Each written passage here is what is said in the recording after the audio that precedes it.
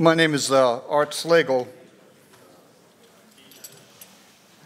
and I represent the North American Division for Adventist Chaplaincy Ministries. I cover the Southern Union from Mississippi to Puerto Rico. I do not vacation in Puerto Rico. If I go to Puerto Rico, it's fly in, fly out. So it's not go have fun. I represent all the disciplines of chaplaincy for the denomination in the Southern Union. There are four of us who cover North America. Washington Johnson covers from Virginia to Maine over beyond Andrews into Wisconsin, and he covered Canada. I cover the Southeast. We have Ivan Numano, who covers from San Diego to Seattle, parts of New Mexico, Louisiana, Guam, Hawaii. Those are the hardship places, as well as Bill Cork, who's in Texas and covers up the Central States. So four of us cover all of chaplaincy for the North American Division. And it's quite a responsibility to work with over 600 endorsed Seventh-day Adventist chaplains. 600 men and women who are endorsed in chaplaincy. Again, I'm Art Slagle. I have to put it on my shirt so that I remember who I am, because I have a twin brother. And thank the Lord he's in Miami, and he doesn't bother me in North Carolina anymore. But I do have to put my name on a shirt because, he's always asked if he calls, he wants something. Today I'm going to talk about working with veterans. Anybody here a veteran of the military? Gentlemen, what branch did you serve in? The Army. Army. Marine Corps. There we go. Do you know what branch I served in? Do you know what branch I served in? Come on, Semper Fi. Hoorah. And automatics, of course, is the Marine. Once a Marine, always a Marine. You've heard that before. And I thank you for your service in the Army. My dad was in the same war you were, in the World War I. Oh, I'm sorry.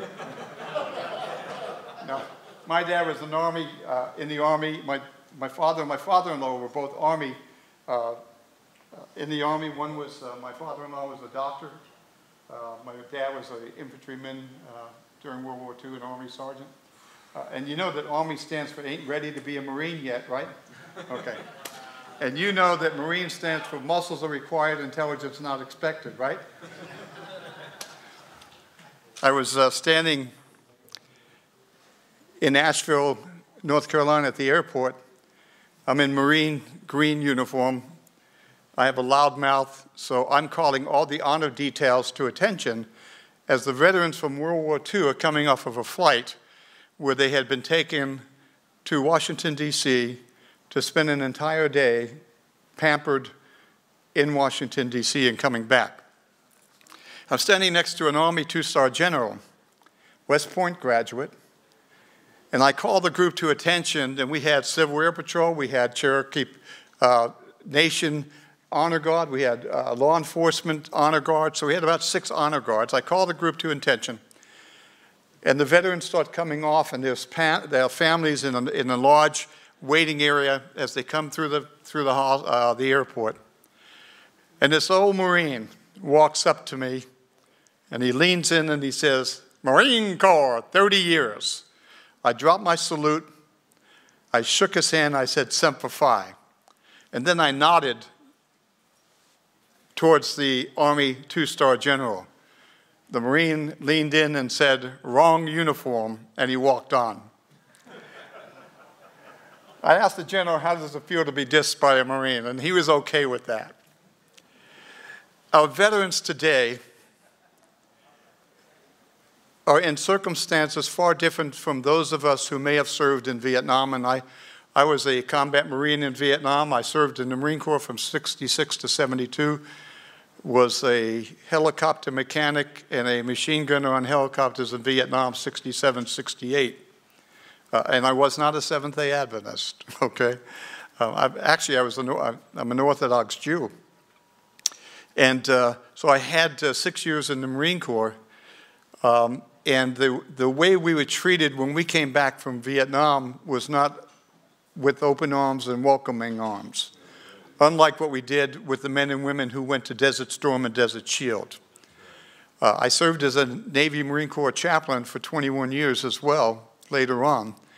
And there was a vast difference. We sent them away with a band and a prayer and Bibles in their hands, that God would watch over and keep them. And when they came back, we welcomed them back as men and women who have done a tremendous service for their country, far different from what we had in Vietnam.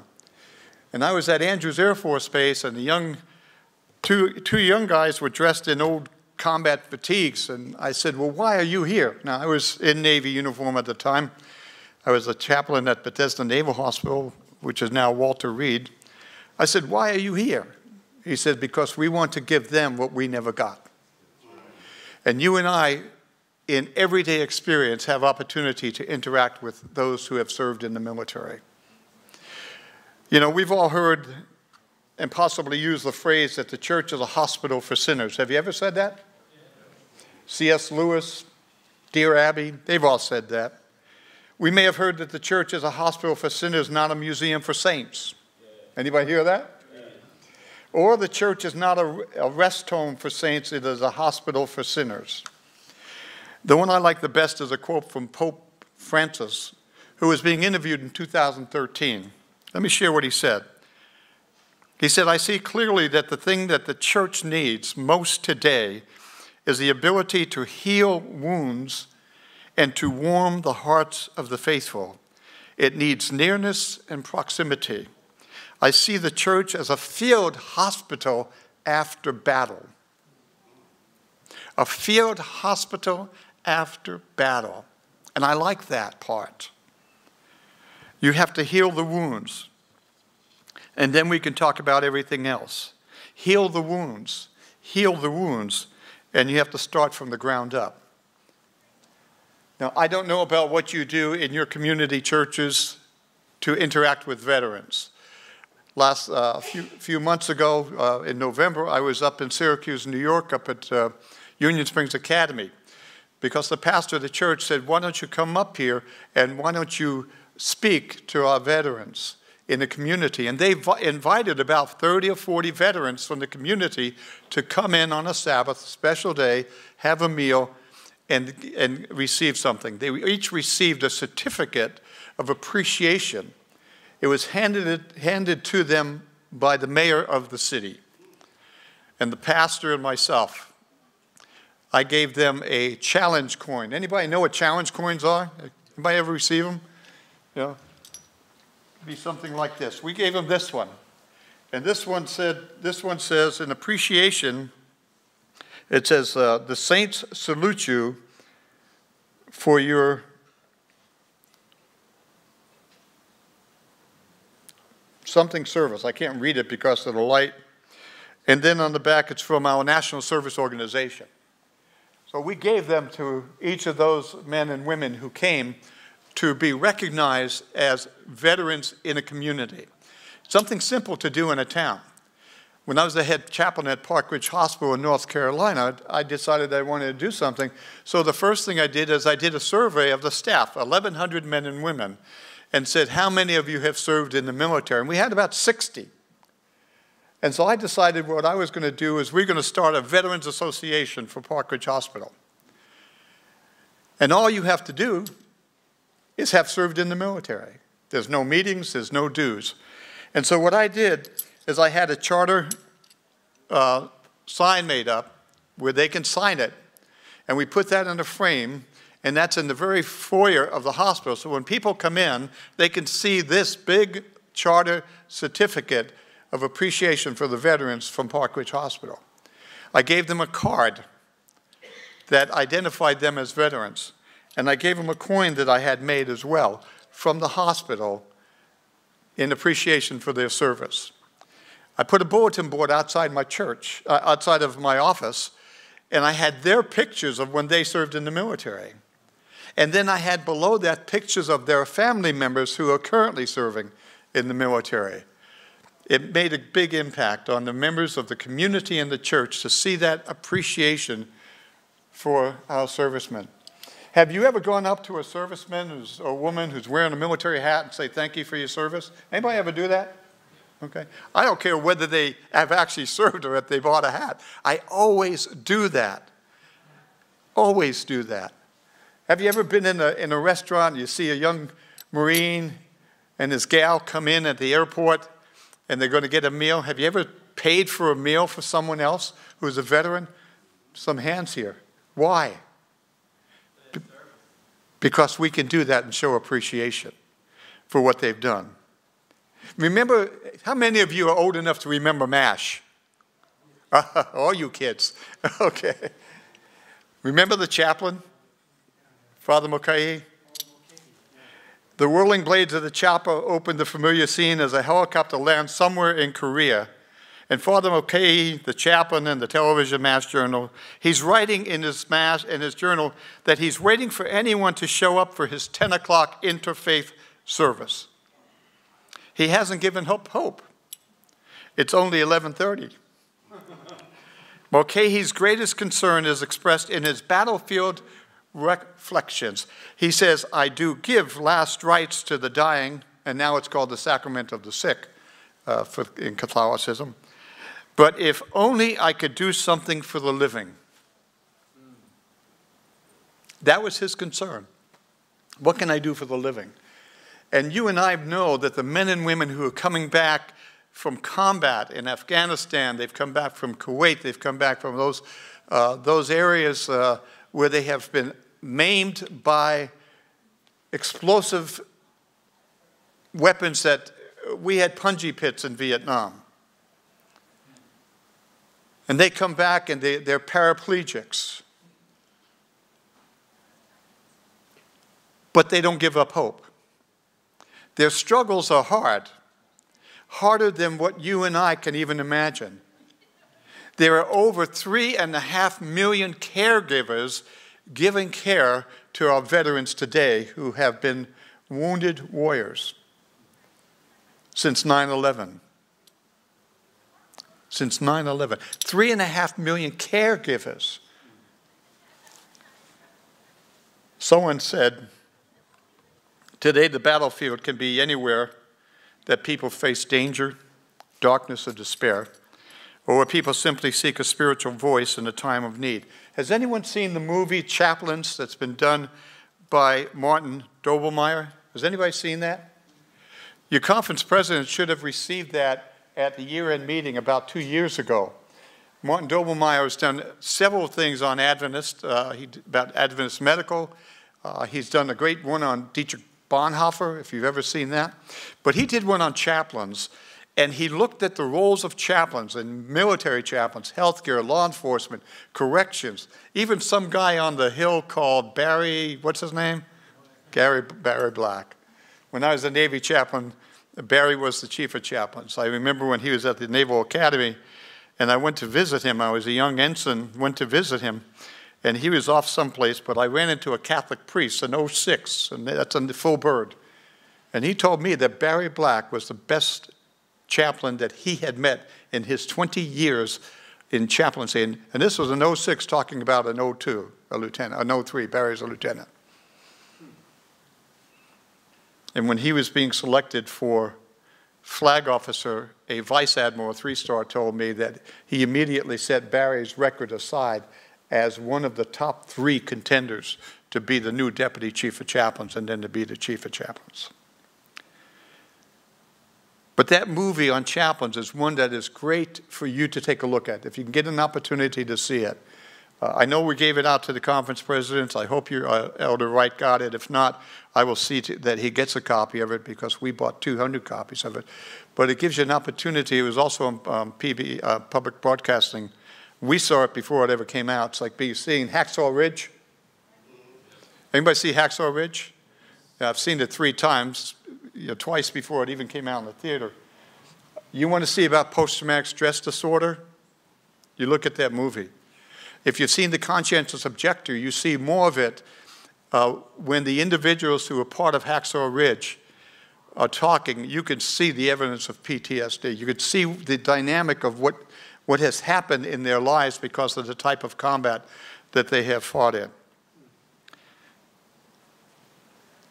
Elmer Davis said that this nation will remain the land of the free so long as it is the home of the brave.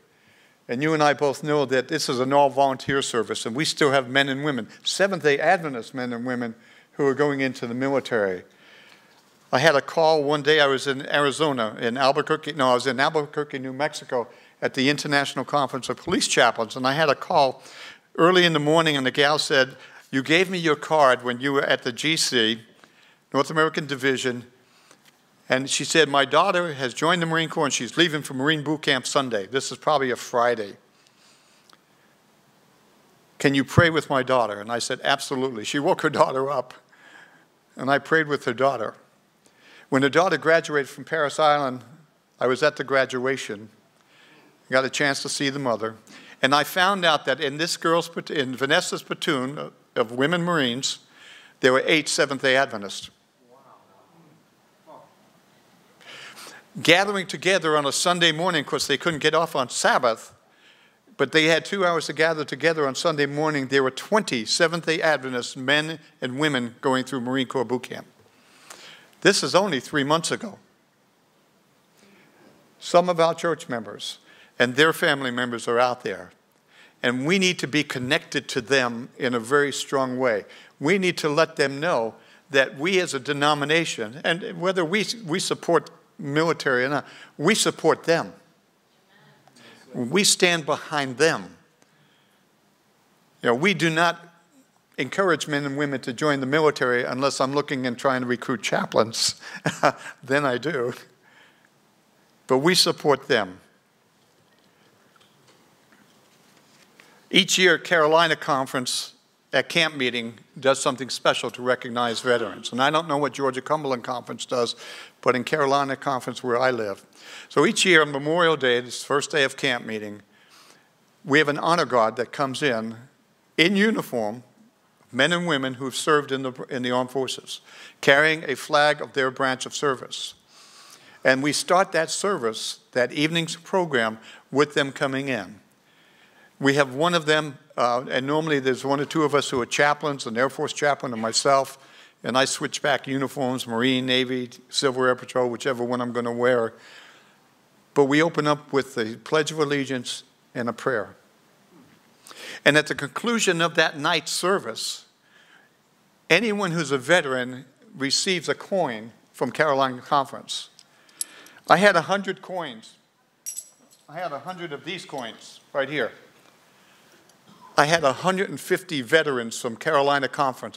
And we're not just saying somebody coming up and get a freebie. Veterans, 150 of them at camp meeting received a coin. They're in our churches. They're in our community. We need to know what to do with them, how to work with them. Very few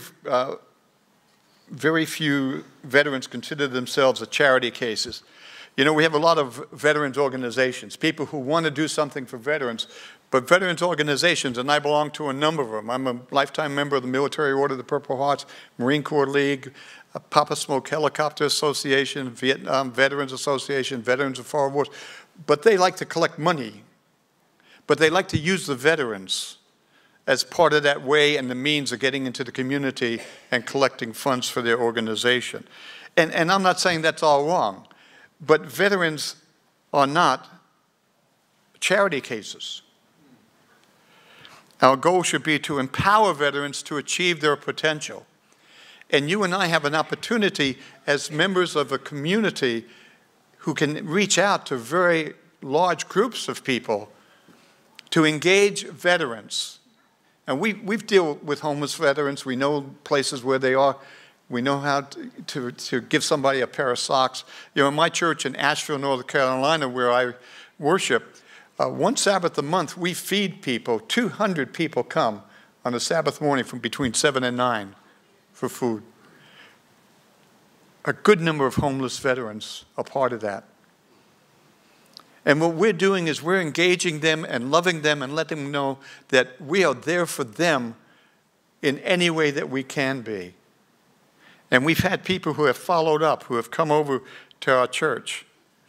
We all know that the World War II generations of veterans was called the greatest generation. In a recent conversation with a younger post-9/11 veteran. He shared in a very poignant way that he and so many others feel. He said, "We are defined as a generation of PTSD and suicide. We have only a small window left before. That is how America will remember us." My colleague Bill Cork, I talked to him today. We just had a conference with the North American Division ACM Committee to endorse chaplains today. He told me that just this last week, there were 3 suicides in his Army brigade. He's an Army National Guard Reserve chaplain. 3 suicides in his Army brigade. The suicide rate between 18 and 29-year-olds is higher in the military than in the regular community. The greatest damage to veterans occurs as the messages of the media are pervaded through national media and social media. And there's got to be ways to fix it. A lot has happened since 9/11. I was teaching, when I retired from the Navy, I was teaching in Virginia, and I was in my classroom, and someone came in and said, "You need to turn on the television." And I saw the second plane hit the tower with my students. And then the next thing we know, we had a plane hitting in the Pentagon. I have friends who were in the Pentagon at that time. I was a law enforcement and a fire and rescue chaplain for the county at the time, and I was on call to respond to this and the impact of what this had. Shock and awe. You know, he said, "We won, we've accomplished the mission." I was at a chaplain's conference, and we were interrupted in the conference and told to get back to our commands immediately. This is when Desert Shield started. And we were packed and ready to go within a relatively short period of time. Those represent deployments. 7 hash marks. Our men and women today are not deploying one time and spending 13 months in Vietnam. They're spending 8 months, 9 months deployed, coming home for a couple of months and going back, whether it's Afghanistan or someplace else. 7 hash marks on his uniform. We hear what they're saying about veterans. 5 dead after vet goes mad. Voices in his head now. What do people think about us as veterans? I just read something on an email today that one of the gals in the Senate was saying that all veterans, you know, are evil and crazy, and we're all out there to kill people. That is a falsehood. Do we have veterans who are hurting? Absolutely. Do we have veterans who are in need of something? Yes. And I have seen veterans who were in World War II who never spoke about their experiences until someone took the time to sit down with them and just make friends with them. And that is something that you and I can do. The truth is that veterans are much more likely to be the rescuer than the assailant, said Paul Rieckhoff. He was an Army infantry platoon leader during the invasions of Iraq. There is this lazy stereotype that we come back as damaged souls. Do our veterans have damaged souls? You better believe that combat changes individuals. If you've not been there, you may not understand it, but you don't come back the same. And I don't care if you're a hardcore jawhead like we are, but you don't come back the same. Things change. Take a look at this. 2,500 service members deployed. This is since 9/11. 2,500,000. Take a look at this. Are we struggling with issues, mental health, PTSD, PTS? Yes, we are. We have brain injuries, lots of things that have changed, lots of things that have challenged us. And we can reach out to men and women and just give them what they need, and that's the assurances that they are accepted, that they are loved. And we can reach out to them spiritually, because I run across men and women who need that spiritual dynamic in their lives. And I can tell you, it was a And you can read some of these comments. It was a nurse who was taking care of a Marine when I was back in the States. He was the only survivor out of 6. It was his nurse who shared the love of God with me. I was an Orthodox Jew. I'm still an Orthodox Jew. Unorthodox, but an Orthodox Jew. I haven't converted. I've completed my Judaism. That's what I tell my rabbi friends. And my boss was a Jewish carpenter. But she shared the love of Christ with me in such a way that I didn't look at her as this beautiful 6-foot blue-eyed blonde nurse. I looked at her with an understanding that there was something in my life that I didn't have. And she shared the book Steps to Christ with me. And when I read that book, it made so much sense about relationship with God that I decided I needed to know more. And in 1970, in July 4th, 1970, I was baptized, and in 2 months I was at the campus of Walla Walla out of the Marine Corps 1 week, and I was going to study for the ministry. She didn't say, here's a Jew, let's convert him. She said, here's a veteran, let's work with him. Today she's a doctor at Loma Linda. 55,000 Purple Hearts since 9/11. 6,905 combat deaths. There were times in Vietnam that we had that within a couple of weeks. And this is what we see. 1,600 plus amputations. This guy on the right-hand side, top right, have you ever seen him in a movie? He was in a movie in Hawaii where these aliens invade, and this one group of ships are in this dome, or outside of a dome, and everybody else is enclosed. Nobody can get in. And he fights the aliens, climbs up a big mountain in Hawaii. But actually, he's a double amputee from the war. Civilian deaths, 210,000. And that impacts the service member as well. To see men and women, children being killed. You know, post-traumatic stress disorder, you've all learned about it and studied. When I was at Bethesda Naval Hospital, it was at least 20 years before I even looked at Vietnam. I think it was when they opened the wall in Washington, D.C., that I went down to the wall by myself. I was pastoring in New York City. I went down to Washington by myself for the first time to talk about Vietnam with other veterans. I never talked to my twin brother. I never talked to my kid brother. Never talked to my father about the experiences. But it took that much time before I would open up and begin the healing process. I confess without shame, I'm sick and tired of fighting. Its glory is all moonshine. Even success, the most brilliant, is over dead and mangled bodies.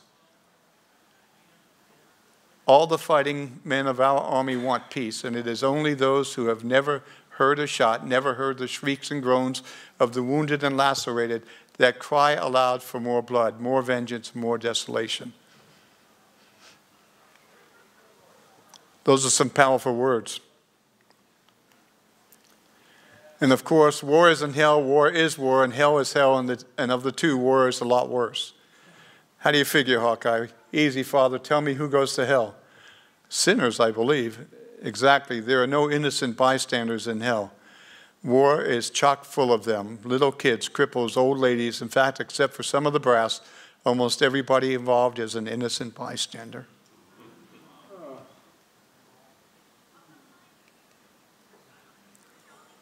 What do we do for them? Reintegration, we deal with traumatic brain injury. Reintegration, there's disorientation, there's disconnection, there's withdrawal, there's confusion, there's communication and adjustment.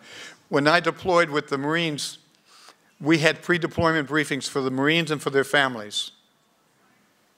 And before we came back from a deployment, we had post-deployment briefings for the Marines and their families, so that when they came back from where we were, they can integrate back into a home environment where they had been missing for quite some time. You don't walk in the door, slam it open, drop your pack, I'm here and I'm in charge again. It doesn't work that way. And if your spouse is still there, you're lucky. If she's not, you're lucky. Sometimes. I came back from a deployment, and the spouse of 25 years was already having an affair with somebody else from the church. Total shock.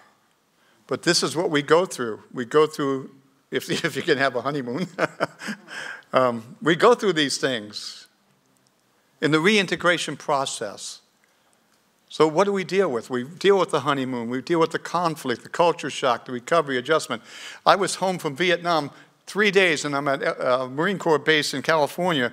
And early in the morning, I'm in the barracks. I was a Marine sergeant or Marine corporal at the time. I hear this kaboom, kaboom, kaboom. There were 8 of us in that barracks at the time, and we hit the door at the same time, looking for the bunker. And there wasn't one there. But we were reacting to something that was ingrained in us. We realized at the time it was only a salute for someone who was retiring. But you know, the impact of combat can hit us at any time. I had been flying with a Marine colonel, combat engineer. We're flying in the mountains of California, and I'm thinking, man, we're in a helicopter. I'm thinking, this is just like being back in Vietnam. And we had a long day. We arrived back on the ship, and I'm in a room with 3 Marine captains. Normally I have my own room, but this time I was with 3 Marine captains. We got in. It was probably about 11 o'clock at night, 2300 for you Marine military guys. Just drop your clothes, turn the light off, and hit the rack. And we did that. And I get in this bunk bed, and the lights are out, and it's 30 seconds into being in bed, and someone says, man, it's dark in here. Immediately, I felt claustrophobic. I felt like I was having everything closed in on me, and I couldn't figure out why. I'd been in a small room on a ship when I was a cruiser chaplain, never had a problem. I walked the deck of that ship all night long, feeling closed in, even outside. I almost went to Paul Kyle, who was a colonel, and said, Paul, you need to pray for me because I'm going crazy. And I just couldn't put a handle on it. What was happening to me? I made it through that night without jumping over the side of the ship. And I'm being honest. I really thought I was going crazy. I just felt it. But it wasn't until later on that I finally put it all together. What was that room like? It was just like being back in a bunker in Vietnam. The smell, the darkness, and when you have incoming rockets, you hustle into the first protection. It was just like being back in that. So I wasn't going crazy. I was just having remembrances of combat situations. Traumatic brain injury. We have a lot of this today. And it impacts our men and women. The signature injury of the wars in Iraq and Afghanistan. More than 50% of injuries sustained during the conflicts in Iraq and Afghanistan are the result of explosives, including bombs, grenades, landmines, mortar, artillery, shells, and improvised explosion devices, or IEDs. Since 2006, blasts have been the most common cause of injury among American soldiers treated at Walter Reed Army Medical Center. That includes Bethesda Naval Hospital. Anybody see this movie? Will Smith, about football players and brain injuries? Yes. He plays a doctor who's convinced that the impact of those hard hits cause brain injuries, and we know today that that's valid, but there was a movie based on that. Traumatic brain injury, this is what we deal with. Look, 5,000 penetrating brain injuries, 3,600 severe, 31,000 moderate, 286,000 mild brain injuries, and 21,000 not classifiable, 347,000. What are the men out there on our streets of the Georgia-Cumberland Conference dealing with? Some of them are dealing with this. And some of the signs: slow to answer questions, dizziness or vertigo, irritability, easily upset, sleeping more than usual. And these are things that can happen because of other things in life. You don't have to be in combat. You can go through any kind of post-traumatic stress disorder and have these same indicators going on. Combat and operational stress. These are the movies that we've probably all seen. All Quiet on the Western Front, Rambo, and of course Tom Cruise in Born on the 4th of July, and of course now Hacksaw Ridge. Desmond Doss went through post-traumatic stress disorder for quite some time. Anybody know Desmond Doss? Okay, a few people.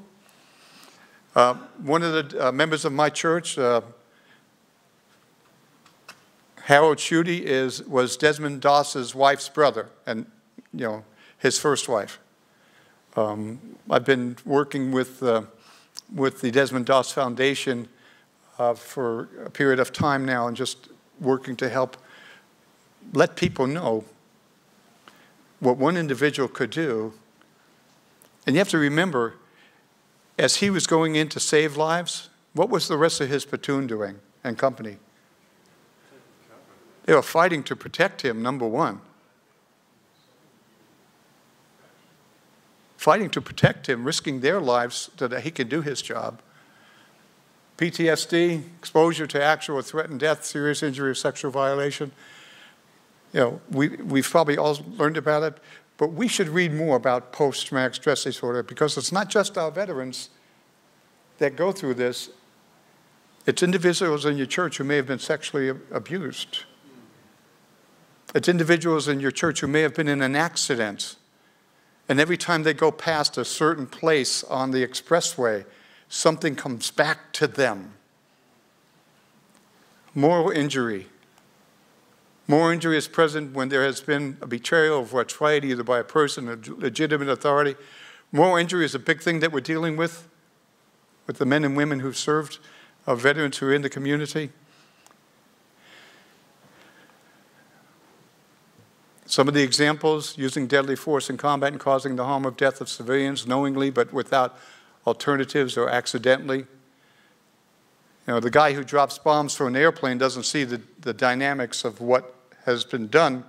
They just know that they did their job and that was it.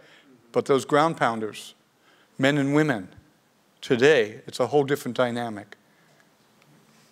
So we look at post-traumatic stress disorder, moral injury, see some of the dynamics of that.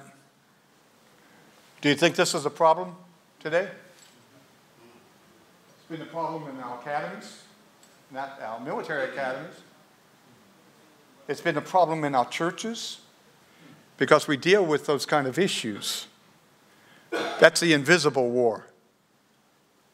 And I thought, look, 67% of females didn't report it. 81% of the males didn't report it. What's our responsibility for the men and women that we have, that we interact with? Whether it's within our church or whether it's in the community. We have a responsibility to care for them, to bring healing to them.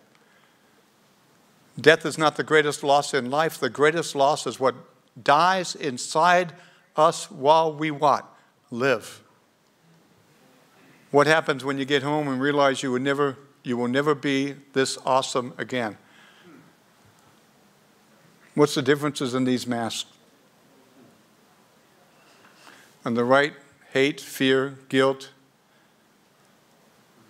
remorse, pain. We are not going to meet the needs of every one of our veterans that we encounter. Some of them will say, just leave me alone.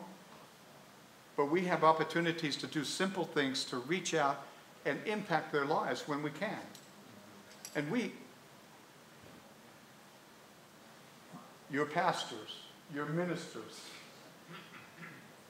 when the conference president calls and says, how many people, you can turn the camera off. How many people are you going to baptize? I might say 1,000, I might say 0. Because it's up to the Holy Spirit to bring people in. In pastoral ministry, and a chaplain I was interviewing down in Florida Hospital, he told me in pastoral ministry, you're there to convert people and build church membership. In chaplaincy, you're there to converse with people, meet them where they are in their faith journey.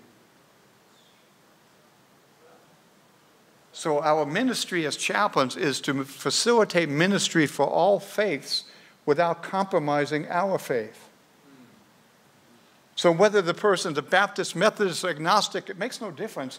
We're there to facilitate ministry for them in their faith journey. They want to become Seventh-day Adventists and know who we are. Absolutely great. We share that. But as chaplains, we're not there to build church membership. We're there to reach people and share the love of Christ where they are in their journey. The agnostic who says,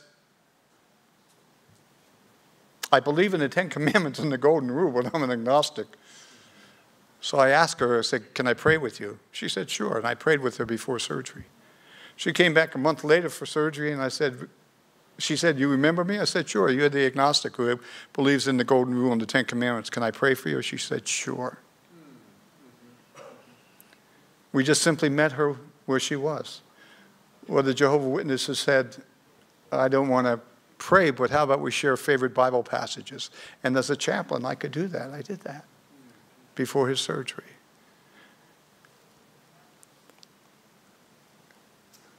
What do we deal with? What do you see?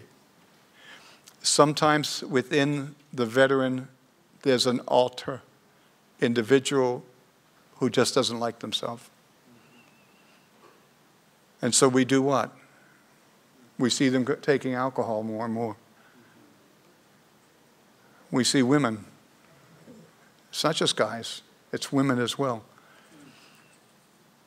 Some men dream of being a hero, others relive it in their nightmares.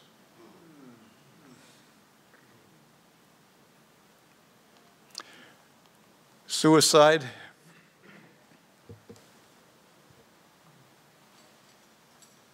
In 2011, 52 in the Navy, 32 in the Marine Corps, 50 in the Air Force, 167 in the Army. Look at the Army numbers in comparison to the other services. One is a loss. One is a loss. So look at those numbers between 2001 and 2011. Men and women, veterans who've committed suicide. We had the Chief of Naval Operations commit suicide. And my first thought when I heard that, where was his chaplain? Where was his chaplain?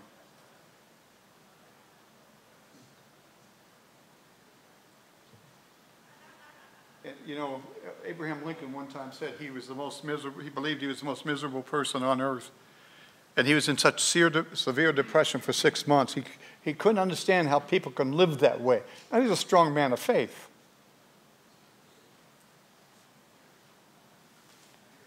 Suicide among veterans and other Americans. Those are the statistics. We have to, in our opportunities to reach out and touch the lives of people, we have to give them something. I was doing a lecture, or giving a talk to about 1,000 Marines in a big amphitheater in California. And I asked how many people know people who attempted suicide. A lot of hands went up. These are Marines. How many know people who committed suicide? A lot of hands went up. How many people have thought about suicide? Hands went up. I asked one question. I said, why? Why do they commit suicide? And this young Marine, she was in the very far back of the audience, and she said, because they have no hope.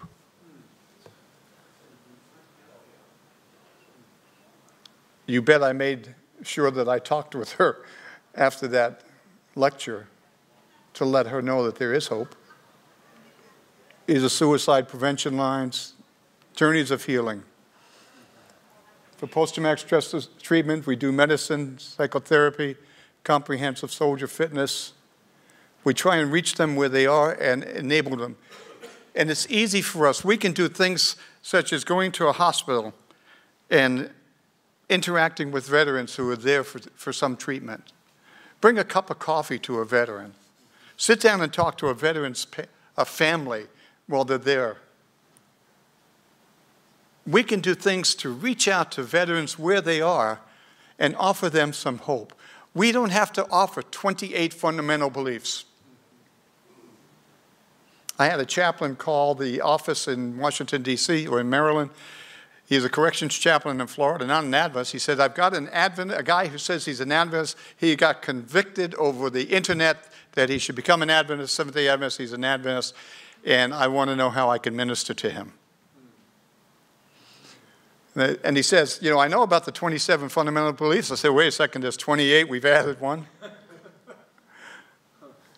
But he was there to facilitate ministry for people no matter what their faith background was. When I get down to Florida, I'm going to go visit with that chaplain, that corrections chaplain, as I make my tour around. Adaptive disclosure. Treatment starts but cannot finish. The moral repair repairs. One of the things I do as a veteran, and I did as a chaplain, the head chaplain of a hospital, I couldn't go talk to my chaplains. So I would go and find someone that I can talk to, and I didn't do groups. I did groups one time, and some guy says, how can you as a chaplain kill people? I said, wait a second, time out. As a Marine, I did what I did as a Marine. What I do as a chaplain is totally different. And after a while, I just said, I don't need that. But I find that I have to go talk to somebody, and I would hope that you do in ministry. You find somebody you can confidentially talk to and just process things. I used to go into a Marine first sergeant's office. Oh, if my colonel saw that, he would have died. I go into the first sergeant's office, and the colonel and I were good friends. He retired as a 3-star general, and he runs Toys for Tots for the whole Marine Corps now. But I go into the first sergeant's office. I said, can I come in for a second? He said, sure. So I close the door, and I yell at the top of my lungs. Just scream. And I'd say, I needed that. And I'd leave. He thinks I'm a little bit mashugana, but periodically I had to do that. But today, if I find I go to a counselor and say, hey, look, I need to deprocess. I need to debrief what I'm dealing with, what's going on. I couldn't do that with my chaplains, but I can go someplace safe and do that. Veterans need to know there are safe places for them to go, and the church can be a safe haven for the men and women in our community. So what are you going to do? You can do any number of things in your church community. Recognize veterans. Appreciate them. Invite veteran groups to come into your church for a special program of recognition. What do we do in the veteran groups and the Veterans of Foreign Wars? The guys sit around, they drink beers, and they tell war stories, and they embellish. Bring them someplace else where you can show them something different. But to let them know that they're appreciated. I still get together with guys that I flew with in 1967 and 68. Every 2 years there's a large group, and every other year there's a smaller group. I did that in Jacksonville, Florida, when I went down to visit 2 of my Navy chaplains. To stay connected. People want to be connected, and you and I have an opportunity to connect people from our churches. Going out, finding where the needs are, and doing something about it. Not with the intent to make them Seventh-day Adventist, but with the intent to share the good news of the gospel and to extend the healing ministry of Jesus to men and women. That's what we're about. That's what we're about. You see a veteran, say thank you, shake their hands if they will. Let them know you appreciate them. One of the things I do, and you may as pastors have veterans who are in your churches and they pass away, one of the things that I have done is I have purchased a coin, and it's a coin that says in recognition, memory, the United States, and honor United States service members, and it's got a folded flag on it, and then it talks about the service, honoring the passing of an individual for service to a great nation. And I give one of these to any family of a veteran that I do a service or may not participate in, but might be in the congregation or in the audience or at the cemetery. I give them one of these coins to let them know that we, as American people, appreciate who they are and what they've done. And you can buy these, you can get these online. You can get them even specifically for Marines if you want to do one for specifically for Marine, but this is generic. There are so many simple things we can do. Any questions? Any problems? Any issues? Hit the deck. Tension on deck. Thank you. Appreciate you folks allowing me a few minutes of time. And I know that this is a great conference to work in, and I appreciate what you do in your pastoral ministry. I'll be in the back. Somebody have a question or anything? Somebody need my card? I've got plenty of cards.